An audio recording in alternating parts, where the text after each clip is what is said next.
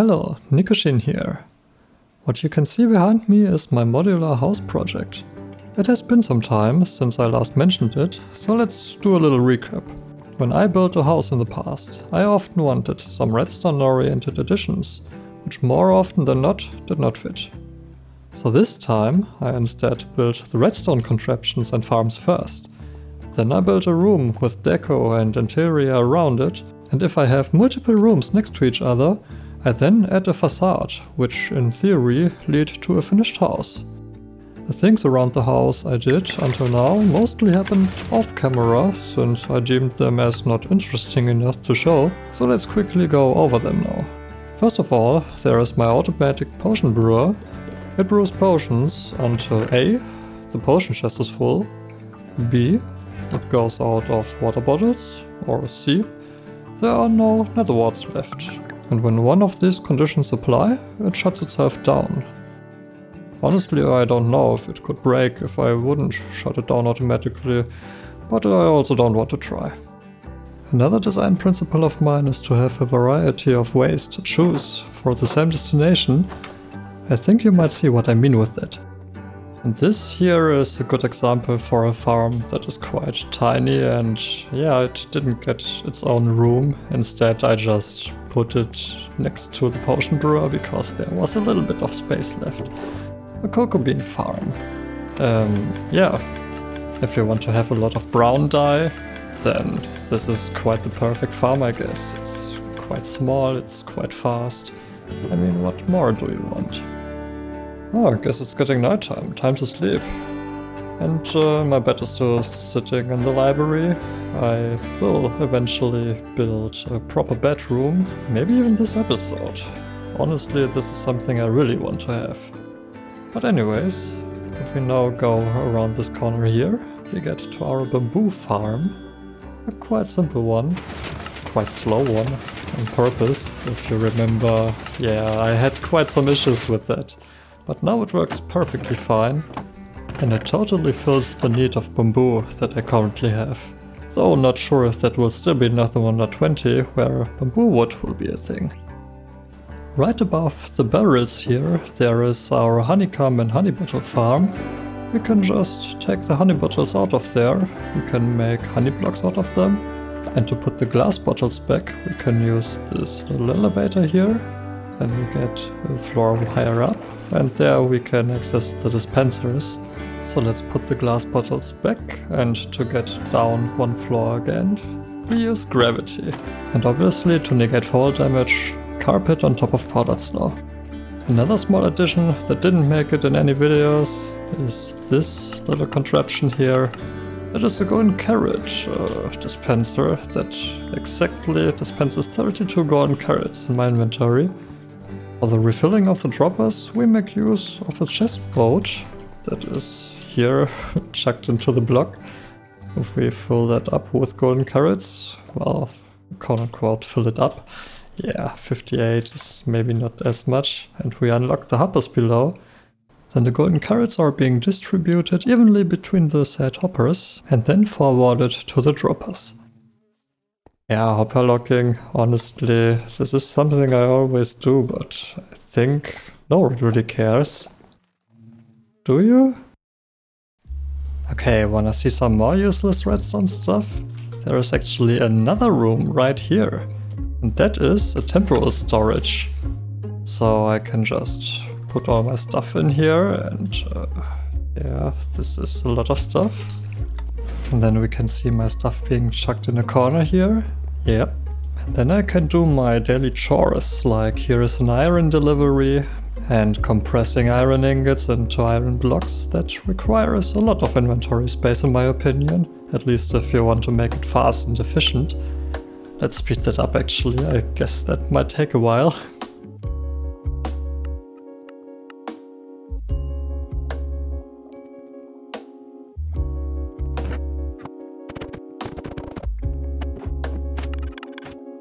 Okay, and when you're done with everything, if you want to retrieve your items, you just have to again step on that pressure plate, and there you have it. I also thought about getting rid of my items automatically, But the only method I knew of that doesn't require opening the inventory and putting them away manually was death. Now here is the thing. This game mode is called survival, and it feels like I would make a pretty bad job at surviving if I blow myself up just for fun now and then. I'm currently sitting at 3 deaths. I think that's a quite reasonable amount. Yeah, I know, hardcore player would laugh at me now, but every death is special for me. There is even a book here that has all my deaths inside, with their date, their cause and some funny text. And now imagine that there would be now 20 additional pages just for blowing myself up to get rid of my inventory space. Huh, not cool I guess. Oh, yeah, and about the iron delivery system. Well, there is now an additional farm that is hooked up to that. So there will not only be iron deliveries, but also sugarcane deliveries. Well, okay, this is just the redstone for the sugarcane farm. The actual sugarcane farm is down here and it actually goes quite deep. Yeah, things that I do off camera. Digging holes and building farms. Maybe I should record more of the things that I do. Okay, how does this thing work? Even if it doesn't look like it, this farm is a time-based one, so everything starts with a hopper clock that sends out a hopper minecart every 41 minutes. There are 10 floors with 16 plants on each floor, and every time the minecart passes a floor, the pistons for the floor below trigger. Why 41 minutes? If you have a 2-stage high sugarcane plant, it needs to receive 16 random ticks to grow to the next stage, not just one.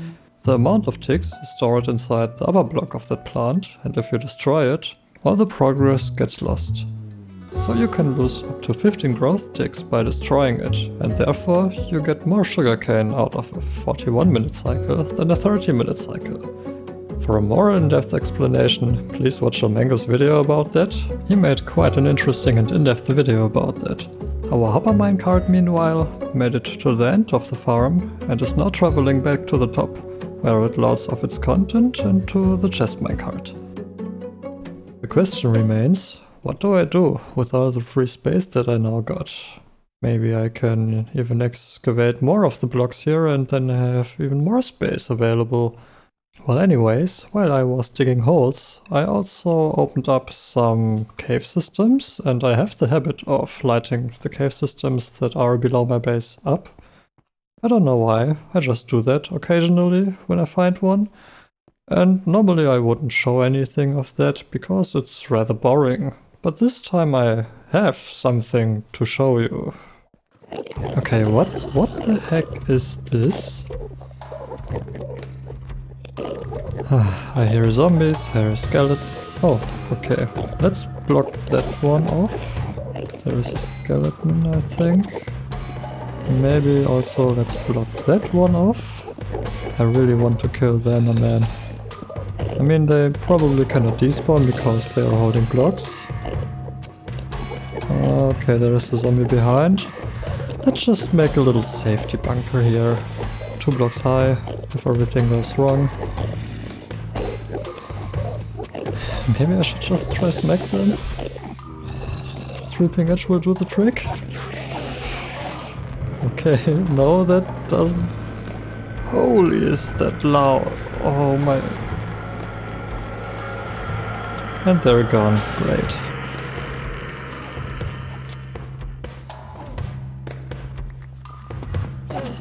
Ooh, that was dangerous. Okay. I think I got it. Well...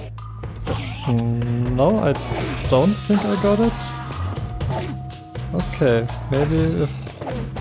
honestly, I think there are so many Endermen just teleporting somewhere around me, and yeah, I think that was a bad idea.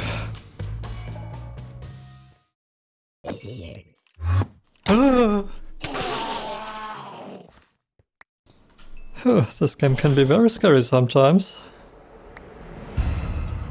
Okay, no, don't get stuck, no, okay.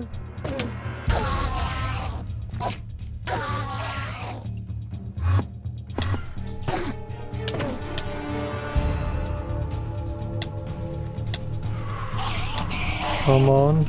2 hearts. Okay, 2 hearts.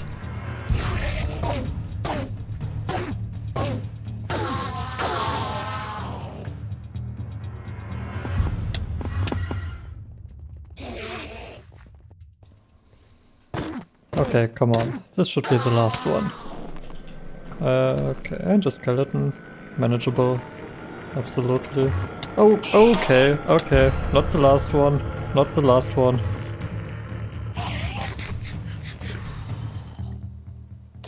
Back to the sugarcane farm once more, because I just realized that I'm still missing an important part, and that is the redistribution of the chest minecarts. With just the iron farm it was quite easy.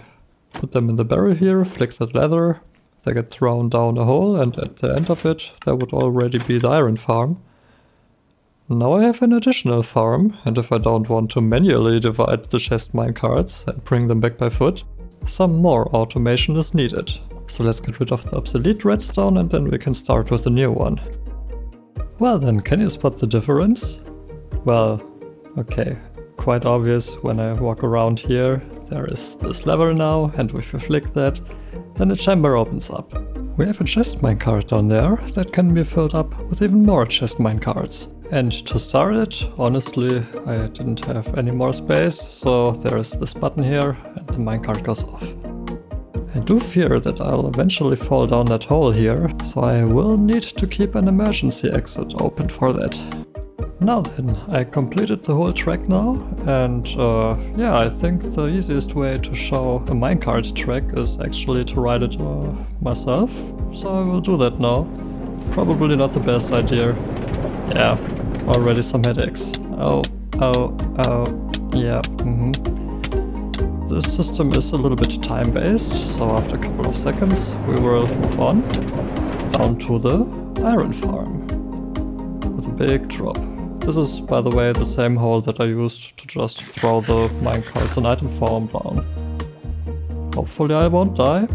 Yep, easy. And now we can enjoy our little stay down at the iron farm. Yeah, it's quite wild, I guess. And back up it is. Probably the worst roller coaster I have ever built. 10 from 10, would ride again. Yep. Any second now. And we're back. Perfect. Man, sometimes it's actually the small redstone contraptions that bring me joy. If someone would ask me, which room do you want to add next? Then it would probably be the bedroom. So I guess the next logical step would be to build an entrance, right here. An entrance to my house. Because what I dislike the most is to have the bedroom somewhere deeply hidden inside the house, so that you would need to already spend half of the night to get to your own bed. And if you then go out again, the creeper smiles at you and says, "Good morning." Boom. That was a pretty roundabout way of saying I want my bed connected to the entrance that is not there yet. But yeah, I digress. Yeah, I do. Well, my initial plan was to have some sort of piston door here, but honestly I don't think that I have the space for that, so maybe an extending staircase that leads down here. I think I'll just try around a bit, so I'll be right back. We will see how it goes.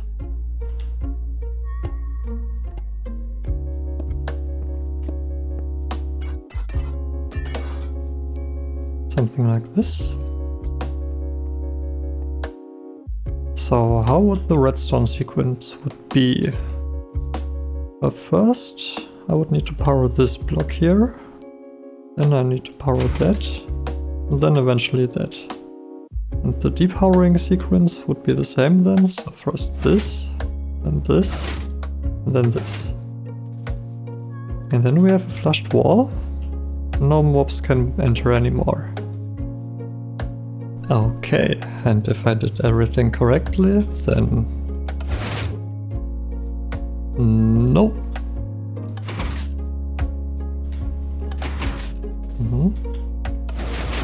Yeah, okay, I just messed up the timing. Nice. For the mechanism of opening and closing that door, I'm thinking about a Skulk Shrieker and Skulk Sensor combo. Because shriekers only activate if the sound that the sensors pick up are player based. So if we would have a block falling, no reaction. But if we instead now, for example, walk, then our system activates. Actually, it activates twice, because the turning off of the shrieker is also something that the observer observes. But with this T flip-flop, we make one signal out of that. I think I can get rid of the T flip-flop, because I need two signals anyways, with a nice amount of delay in between. So this is actually perfect. The first signal pushes the redstone block forward, and the second retracts it again. Now just a little running test. Will it be fast enough to open? Yes. Good, good. And a little bit of decoration later. I still don't know if I should add any more carpet, either brown one or maybe also red. And I also think about adding doors to this closet-like structure. So let's add them. Yeah, much better now. Anyways, what else is here? There are some jack-o'-lanterns behind the stairs. I probably will change them up to frog lights later on. It's just that I don't have them yet. And as already mentioned, there is my little elevator that will bring me eventually to my bedroom. Just for a quick access. And then I need a way back down also. Probably again gravity. Ouch. Thank you. Yeah.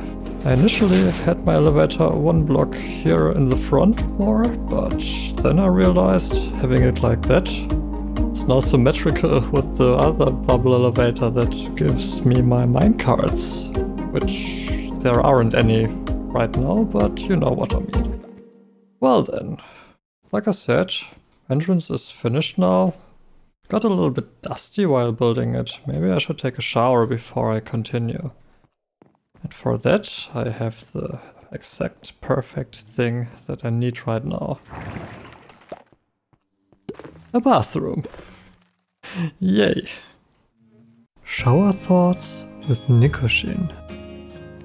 In hindsight, I should have dug a hole at the feet of the Enderman and attacked them from there. Maybe this weeping edge would have worked better like that. I also heard that they can't teleport away when they are attacked at their legs. Not sure if that's true though. Sounds more like a myth than anything else. On the other hand, even if the situation was quite terrifying, it also was a little bit of fun. And I also have something for the video to show. I even was able to throw a JoJo reference in there. And if I would have died there, that would have been an additional page in the Book of Death, which would have immortalized that event in my world. Should have called that book a Death Note, now that I think about it. That would have been 2 anime references in one video. Well, I do have a library, so wouldn't it make sense to actually fill it with books? I just need to write a new one. Nikushin and the Pit of Immortal Enderman. Or something like that. Then again, my English might not suffice, and poetry is not my thing either. So I might just give ChatGPT a try. Oh boy, so many ideas, the text is floating in my brain. I'd probably come back to that when I'm done with the main part of the episode. The people who are interested in the result, they can simply stay. So much about the shower, I feel quite refreshed now.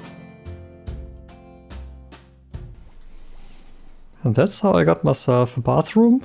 I wanted to have a shower clip and I didn't want to build it in creative anymore, like I did in the last episodes. So a bathroom in my survival series it is. Okay, where was I? Yeah, right, bedroom. A little bit worried about that, honestly. Don't know how it will be yet. Okay, I think I'm onto something. These are the positions of the bed and the bedside table. Accent color will be blue and the pale yellow walls should highlight them even more. And some bookshelves, because bookshelves are great. The bubble elevator from the entrance is this one, and there is also a staircase from this floor here to the bedroom now. I'm not sure how I will deal with the walls, honestly. It goes a little bit out of hand right now, but we will see. And a couple of minutes later, my bedroom is finished. A roof of sculk blocks, because they just look good in a bedroom, and a little bit of deco. Probably I'll need a wither skeleton farm eventually, because I use these heads as deco so often. I want beacons! Oh man. And to get back down to the entrance again, like I said, bubble elevator to get up, but to get down, still no proper walls as said, but gravity is implemented. Yeah. Yeah, from the outside, probably a good contender for being the next site that gets a facade. But there is something missing here on the right side. I don't know what I should build here. It's quite a lot of space. Well, if you have an idea, if you have a contraption, a redstone contraption, a farm, some normal room, I guess, is also okay, that you want to see in my house, tell me in the comments. I'll think about that. I have my own ideas already, but we will see what you have. I hope this episode was at least slightly enjoyable. Probably wasn't a good idea to throw everything that I deemed uninteresting in one big video, but not showing it also felt wrong. I also like to normally have one bigger project that the video revolves around, something that did not happen this time as well. You can tell me your thoughts via the like buttons, but also in the comments. I'm quite happy for any kind of critique, be it positive or negative. This is the end of the video. You can already turn off now, or you can stay and see how my ChatGPT story ended. If you're one of the latter ones, then I can just say, it's story time.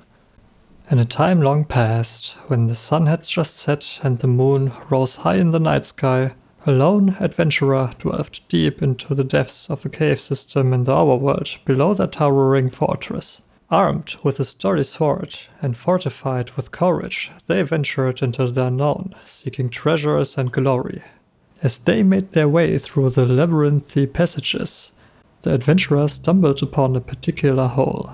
Peering into its darkness, they were met with a sight that sent shivers down their spine. The hole was teeming with Enderman, creatures of the end who had somehow found their way into the overworld. But these were not ordinary Endermen, for they clutched blocks in their spindly arms, preventing them from despawning.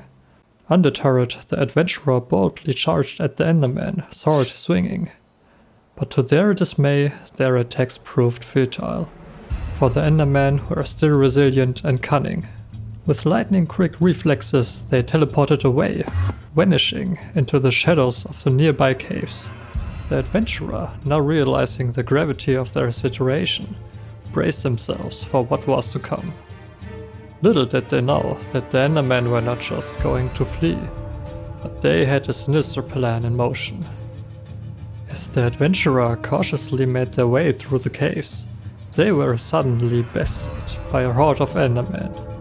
The creatures materialized out of thin air, their glowing purple eyes fixed on the adventurer with an overworldly intensity.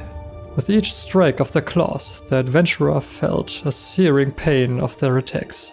Desperately, the adventurers swung their sword, trying to fend off the relentless onslaught. But the Endermen were relentless, appearing, disappearing with uncanny speed.